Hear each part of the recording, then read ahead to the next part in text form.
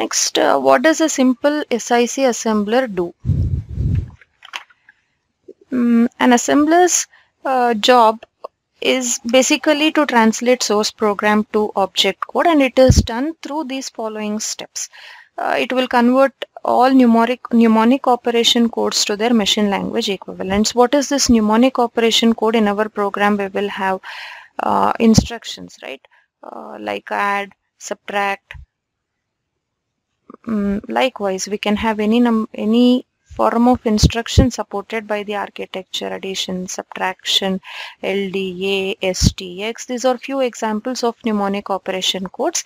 They are converted into machine language equivalents. When I say machine language equivalents, we will have binary number which is equivalent for each instruction supported by the architecture. So the primary job of the assembler is to convert mnemonic operation codes like this into its binary equivalent, and the second job is it has to convert all the symbolic operands to their equivalent machine address.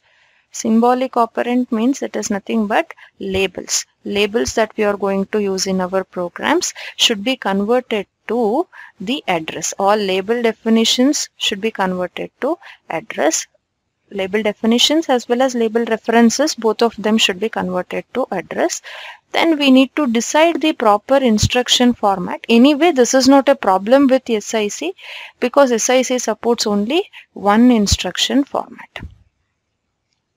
But with one instruction format we have two addressing modes: direct addressing mode and indexed addressing mode. So we have to decide upon the proper instruction format to assemble. Then we have to convert the data constants to internal machine representations.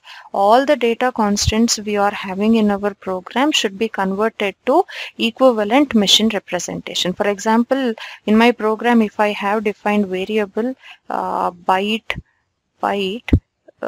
character, some character, if I have defined, how characters are internally represented in the machine. As we know, all the characters are represented as 8-bit ASCII code, right? So we have to convert all the data constants to proper internal machine representation. That is the another job performed by the assembler.